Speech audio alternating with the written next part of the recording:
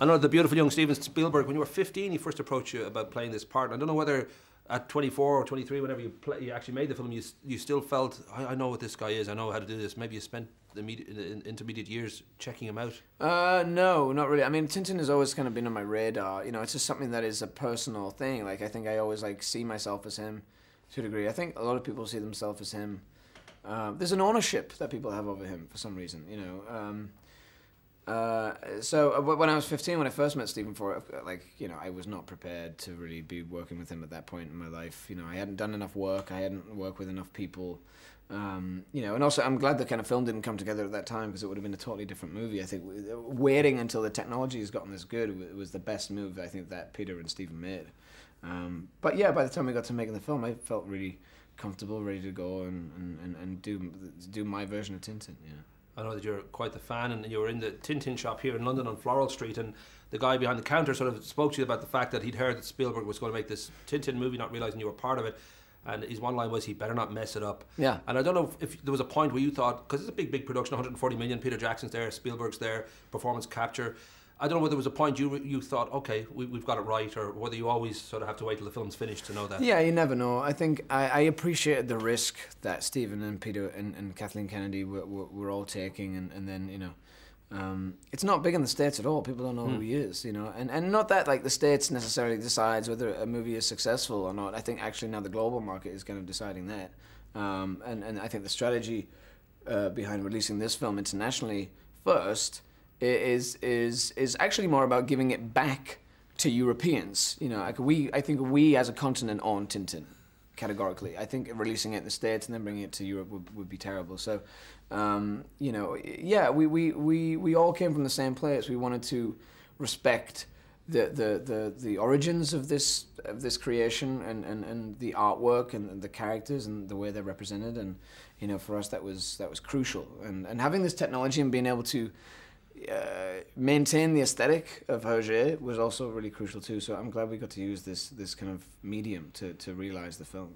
Well, for those people who don't really know much about Tintin, I know he made his debut. It's impossible. I know. Well, 10th of January 1929, there might be some kids, I'm sure, in the States who are kind of just getting familiar with him now. Oh yeah, those guys have no idea. But he made his debut, and since then he's sold 350 million books, I think 80 languages. There's been radio, theatre, movies, there's a bronze statue in Brussels to Tintin and Snowy. With all that sort of, you know, kind of love there for him, was it a weight? Did it feel, I've got to carry so many different people's love of this character through this movie? Yeah, I mean, I think you can either choose to think about all of that or just choose to kind of ignore it and just try and do your version of it. I mean, I feel like I have like a kind of primal understanding of this character, just having read a lot. I went back and read a lot about Hergé and where he was in his life when he wrote when he kind of came up with the character, and you know, he was writing this for a long time. I mean, basically this was like his kind of adult life. Tintin was his entire adult life. You know, so just seeing him progress through the 20th century is kind of interesting. So I kind of went back and looked at all the books.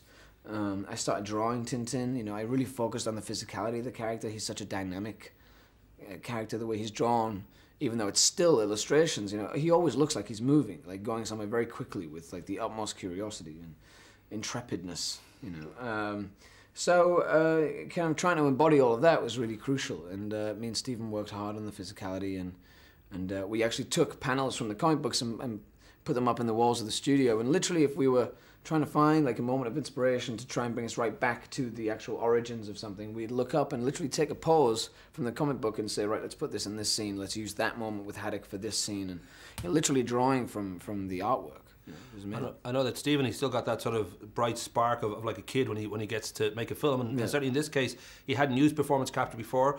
I know that it's been very successful with Peter Jackson's Weta, where they've done, you know, the Gollum and King Kong and then Caesar recently in Rise of the Planet of the Apes. But then on the other side of the coin, you've got movies like Polar Express and Beowulf and A Christmas Carol and Mars Needs Moms, films that we kind of in Ireland regard as a little bit shit. All different technology.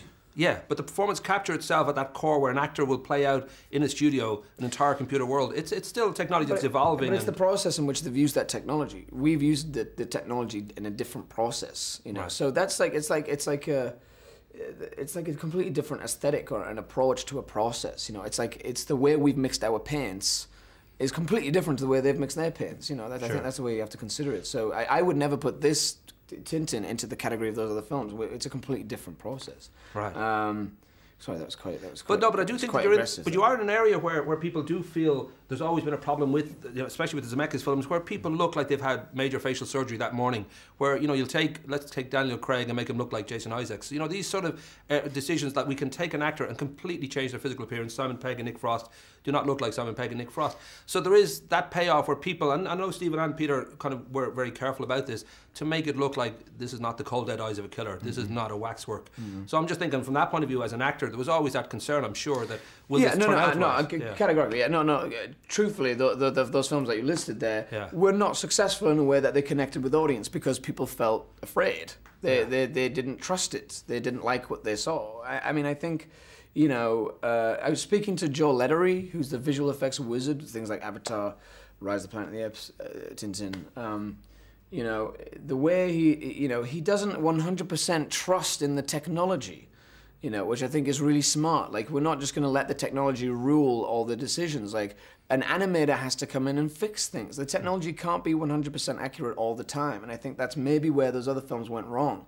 They trusted 100% in the technology, whereas Joe Lettery so successfully, he's an amazing artist, is able to think about the human and audience experience first before trying to pioneer the technology. And I think this film, is really the game changer in a way. I think when you see this film, I really feel Haddock when he looks at Tintin, he says, "No one takes my ship," and you see spit come out of his mouth, and you see that pain in his eyes. We're so far away from those other kind of, and not to just pinpoint out Zemeckis because that's terrible, but we're so far away from those kind of movies that I think we've really entered a new time for this technology. Very quickly, I've got like 10 seconds left, I think, maybe 1 second. Evelyn, I should say your mum Eileen and your sister Catherine. That suggests Irish blood, cause especially with a name like Catherine and Eileen. And you're quite talented and you're good looking, so I presume there's Irish blood, is there? I don't know. Thank you though. I'm assuming. Yeah, I like that kind of classic Irish music. I don't even know what you call it. Well, traditional Irish music, the kind of reels and jigs and all that. I love all that stuff. I don't like, for some reason, every time I hear that, it's in the blood. Maybe it is. Yeah, maybe it is. I'll bring you a CD next time. Great, awesome. All right, son. Cheers.